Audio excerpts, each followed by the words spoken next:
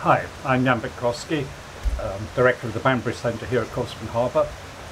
Welcome to the last afternoon, a very wet and rainy afternoon, as you can probably see, but rather beautiful behind us. This is the 81st annual Cold Spring Harbour Symposium on Quantitative Biology. And the subject this year is targeting cancer. I'm delighted to have Karen Vousden with me from the Beatson in Glasgow in Scotland. That's right. So Karen, I was struck by the title. You haven't spoken yet. You're going to be in the afternoon session.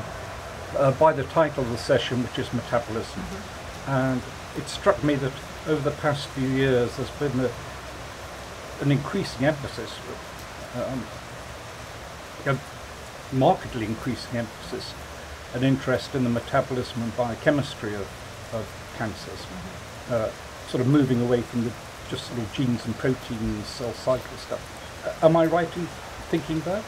Yes, I think you're absolutely right. There's been, I think, I would say, a resurgence of interest in metabolism. And I think if we look back over the last 100 years of biological research, obviously there was a period where there was a lot of energy spent on understanding metabolism, a lot of very clever biochemists making huge progress.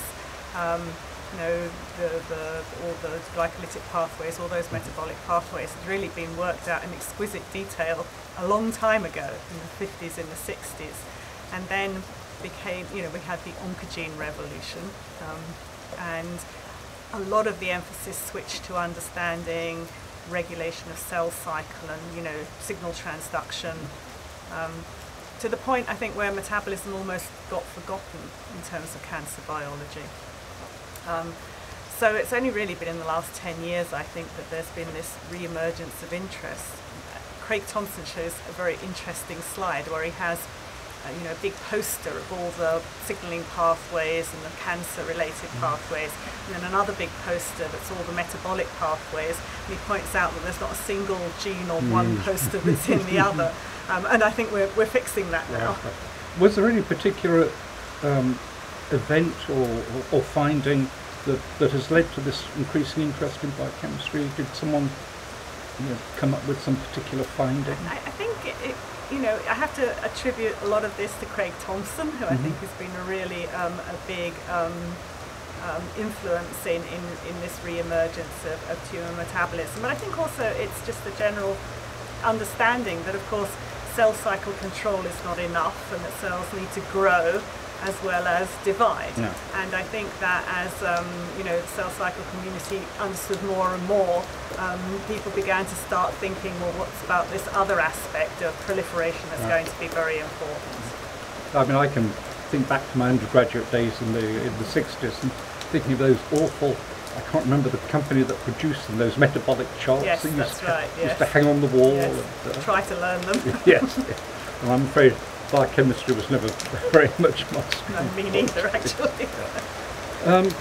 You mentioned the history. Of course, Warburg came up with the idea that the glycolysis, did he call it glycolysis at that time? Aerobic glycolysis. Aerobic was a characteristic feature of a characteristic feature of cancer cells.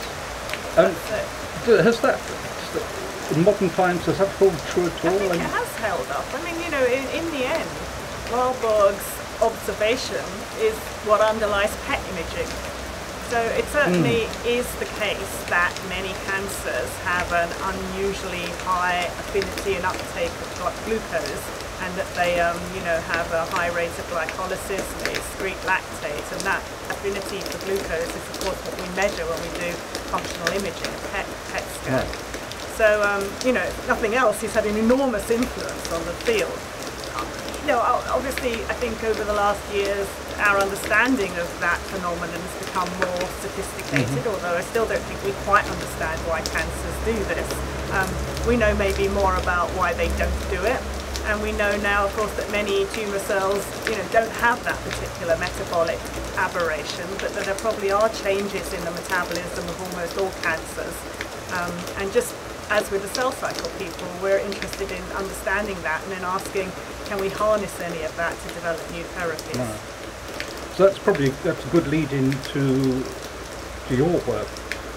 So I said you're talking a bit later this afternoon in the metabolism session. So can you tell me a little bit about what you're going to be talking about? Yes. So we've become very interested in a small part of metabolism, which is the way that cells use and produce the amino acid serine, and why changes in serine metabolism might be particularly important in cancers. Although serine, of course, is not an essential amino acid, cells can make their own serine. We see that tumours can be broadly divided into two groups. There are ones that have amplifications in the de novo serine synthesis pathway, so these tumours can make a lot of serine from glucose. Right. And then there are those tumours that seem to depend very heavily on exogenous serine.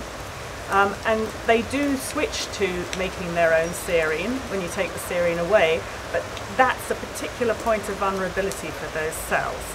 And we think we can use that vulnerability in terms of trying to deliver some kind of a therapeutic advantage. Why is serine such an important amino acid? Well, or even though it's non-essential? Yes, I know. So serine, it's important because it obviously contributes to proteins. It's the source of other amino acids. But maybe the thing that we're most interested in, it's the major one-carbon donor. So it feeds the folate cycle, and of course there we know that there are some very old chemotherapeutics that target the folate cycle. It's necessary for nucleotide synthesis, purine synthesis, thymidylate synthesis, and also for contributing to the SAM cycle, so methylation and all the methylation reactions that we're hearing about at the meeting. So it is really a very critical and important amino acid. And now, again, as I say, we're exploring even more functions of one-carbon metabolism in maybe, providing ATP, NADH, NADPH, so lots of new things to find. Let's come back to that. Let me just ask you, did you start working on serine? Sounds awful. Yeah. Did you just come across it, or was this a carefully thought out strategy? Oh, it was definitely not a carefully thought out strategy.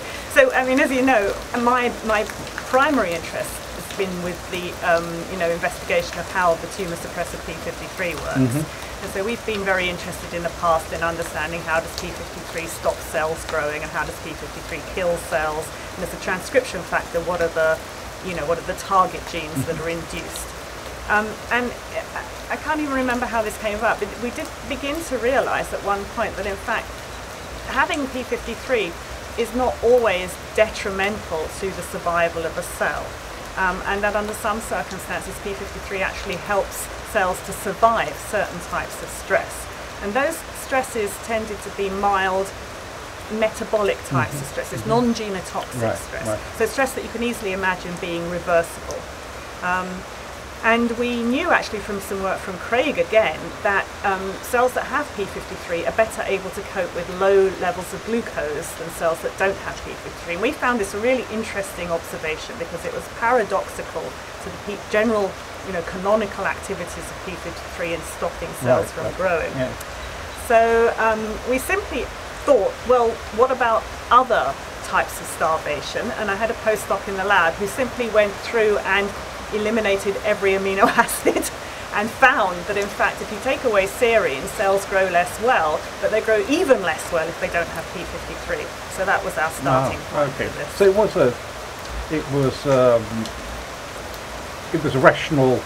The initial was rational, but then you had to do a sort of a screen. What was very, very interesting was when we came up with serine, and of course we thought this is really weird and no one else is working on this.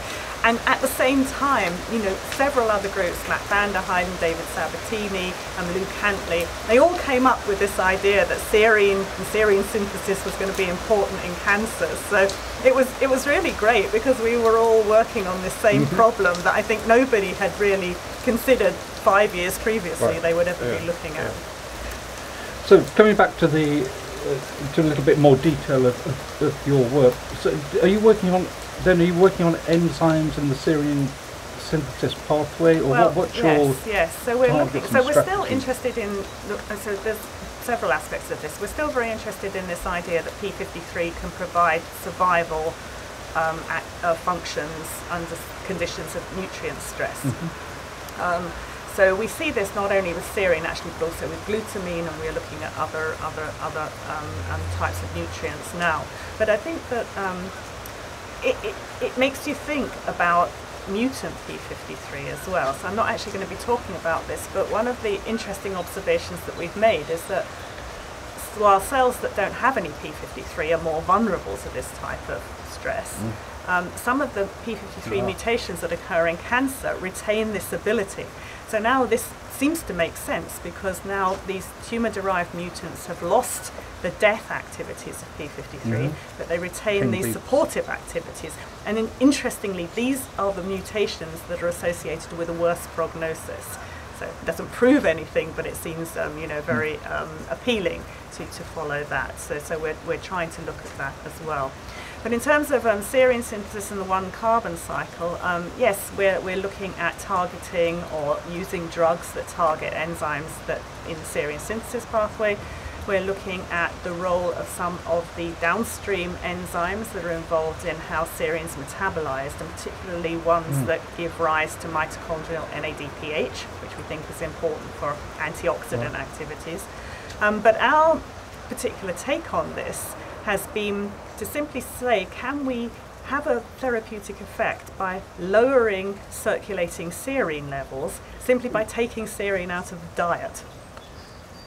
Okay, so so how easy is it to affect serine levels by diet? That's right. So of course in mice we can give mice a completely serine deficient diet, and we take serine and glycine out. There are various different iterations of this with various combinations. And interestingly, and actually much to my surprise, my postdoc luckily just carried on doing this, even though I said it would never work, you can reduce serum serine levels by about 50% simply by giving mice a serine-free diet. Now, because there are other examples, there are inbuilt errors of metabolism that can be rescued. There are dietary supplements of PKU? Yes, exactly, absolutely. So that's the classic example. But there are syndromes where people are given more serine, more glycine in order to try and rescue some neurological phenotypes. So it's certainly possible, and it's doable. And we're talking to some companies now to see whether we can try to at least formulate a diet where we could see whether we can see a similar effect in people on the reduction in levels. How common is that right? How common? No, that isn't the right way of putting it. How much serine is in a typical diet? I mean, it's quite. I mean, I think if you wanted to really limit serine, it would be difficult to do that without having an absolutely synthetic diet, which of course would be very difficult to administer. So some of the work that we're doing at the moment, we have clues from our animal models that there is probably quite a good synergy between serine limitation and ROS activation. So in order to make this switch, this vulnerability has to do with limiting antioxidant, increasing antioxidant defense. So of course, fortunately, most common chemotherapies induce ROS. And so what we're thinking about now with our clinical colleagues is, could we do a clinical trial where we actually put people on a serine starvation diet simply over the course of their chemotherapy, so that you wouldn't be asking someone to go on this diet forever, but that you could maybe increase the efficacy of the chemotherapy by putting people on the diet for maybe a week, maybe 2 weeks. So that's how we envision this being taken into the clinic. Well, that makes a great deal of sense, because then it's not such a burden on the patient. Exactly. And presumably these sorts of diets are not going to be inexpensive. If you I think no. I mean, then they're made by the companies. I think there are companies who make these diets obviously for clinical use, and simply I think reformulating them to take out serine rather than some of the other amino acids would be relatively straightforward. I don't know what the expense in the end would be, but I think it depends on how effective it becomes. If it's if it's effective in that it helps deal Yes. with the cancer, then it's almost, That's right, yes. to a degree, the cost doesn't matter. Although of course there's tremendous controversy about the cost of cancer Yes. drugs at the moment. I mean, the other important thing, of course, is will there be any side effects that aren't associated with the tumour? And, you know, the most common concern I hear is neurological defects. You know, obviously, you know, serine and glycine are very important in the brain. Interestingly, that I think is more of a problem for the inhibition of serine synthesis pathways, because the brain is the place where the cells make their own serine. They don't generally depend on circulating serine. So by taking serine out of diet, you're actually probably less likely to have an effect, a neurological effect than.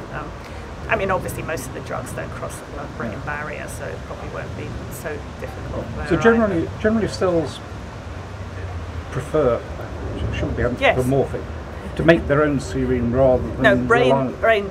Most tumour cells, we think, prefer to take it up, and that's why we can have an effect by taking it away from the circulation.